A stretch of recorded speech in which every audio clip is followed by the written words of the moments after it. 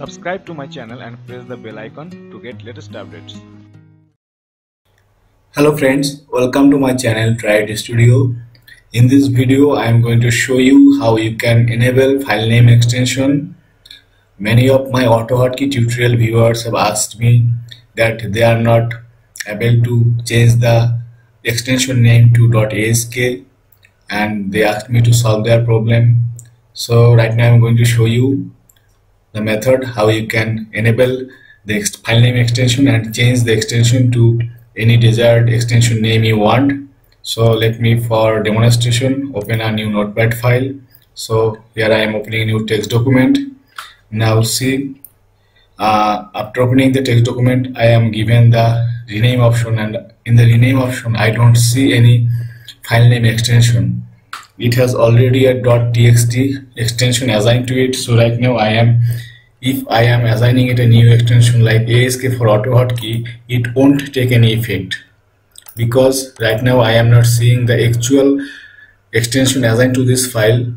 So I have to see that extension and delete it, and then I have to write the new extension file name. So to enable the file name extension, go to my computer. From here go to view tab, and at the right hand side you can see file name extensions. So click on this checkbox. Now again go to your file and right click, then select rename. Now you can see there is another extension .txt for text document after my .ask. So here delete this .txt, press enter.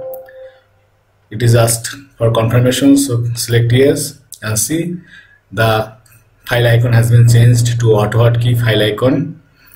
Here type is AutoHotkey script. Now you can open it with a notepad file and type your script and then save it.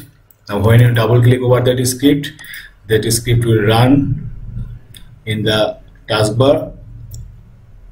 This script is currently empty, that's why it is not showing. Let me open another script. Here you can see this script is here right now, and when you want to close that script, just right click over it and select exit.